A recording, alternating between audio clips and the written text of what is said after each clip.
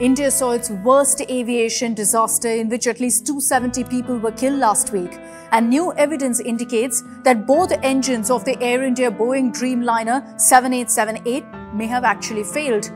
So what happens when both engines fail?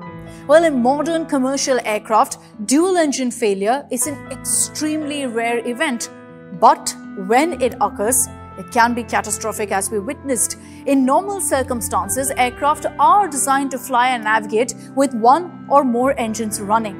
When both engines fail simultaneously, no engine power is available to propel the aircraft forward, which affects the aerodynamic stability.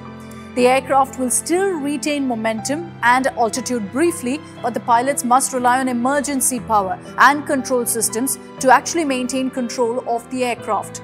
As several theories regarding the fatal crash swamped the internet, investigators believe the aircraft's emergency power generator was activated before crashing. So what exactly is this emergency power generator? What does its activation mean? Let's break that down for you. The ram air turbine, the RAT, is a device used on aircraft to generate emergency power when the primary engines fail. It deploys into the airstream, uses the aircraft's forward motion to actually generate power for essential systems such as flight controls and hydraulics. Depending on the aircraft, depending on the configuration, the RAT can power flight control systems, instruments, communications, hydraulic systems, and even basic navigation systems. What's needed essentially for the aircraft to remain smoothly flying in the air. So how and when is it deployed? Well, the RAT uses wind speed to generate emergency power, and experts say its deployment, which happens automatically, points to three possible scenarios in this case.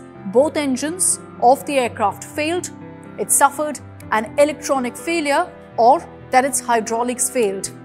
In commercial aircraft, emergency power systems like the RAT are not routinely deployed. They serve essentially as your last resort, as a backup mechanism when both the main and auxiliary systems fail.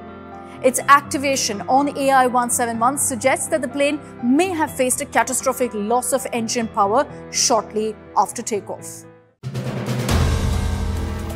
If you like the video, do like, comment, share and subscribe.